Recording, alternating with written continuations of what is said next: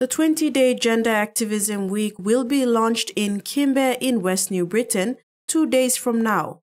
According to Tosin Akibu, the UN Women Deputy Country Representative, the extension of the 16-day gender activism to 20 days is to cover more of the commemoration of issues surrounding gender-based violence. And part of how we're kicking it off this year in NCD is starting with the Women's Summit, but also focusing on the 16 days of activism that is commemorated every year globally.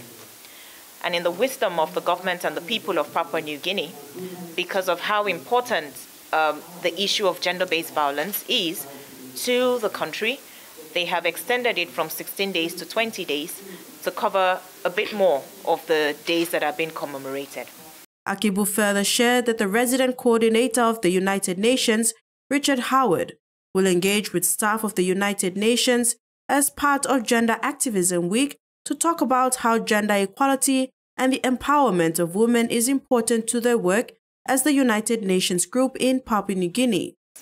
The resident coordinator of the United Nations, Mr. Richard Stephen Howard, will, as part of the 16 days, engage with staff of the United Nations to talk about how gender equality and the empowerment of women is very important to our work as the United Nations in Papua New Guinea. And part of what he's going to be doing is to launch something that we're calling the Bilum Festival, where we know the importance of the Bilum to the people of Papua New Guinea, and he wants to use that to collect what gender equality and women's empowerment means to the people of PNG, and then use that to engage in conversations as to what our role is as the United Nations and how we can further support the government and the people of Papua New Guinea.